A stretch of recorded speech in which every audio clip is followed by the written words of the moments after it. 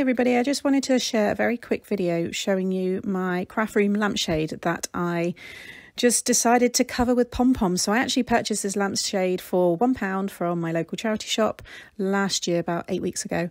And I had a huge amount of pom-poms, as you can see, and I just got my glue gun out and decided to cover them. So I'd done these kind of diagonal strips all around the top layer, and then the bottom section I just covered completely in pom-poms. There was an extra part that was attached to this. It was like a bit of a chandelier. I didn't want it, so I said to the charity shop to keep that because it could be sold on its own. And you can see now just covering that bottom piece. I used a lot, pretty much got through all of them, and there is the finished lampshade. Hope you like it.